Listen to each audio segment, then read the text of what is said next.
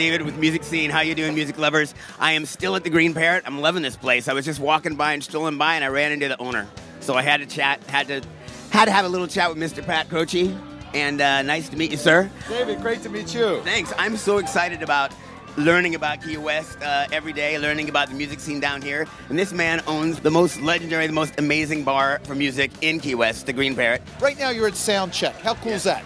Sound check. It's 5:30 to 7. They play the set that they're going to play later. It's for people like me who can't stay up till midnight. Parrot was rated #1 live music venue in the state. Wow. By Florida Magazine. Wow. And it's not because of me. My partner, John Vagnoni, no, he's the entrepreneurial soul. You know how you love music? Yeah. I love music, but John can pick them. He goes to New Orleans and Houston and Miami and New York and just pulls them in. He knows the music, and he says any music, when it's good, it plays here. It could be violin contests.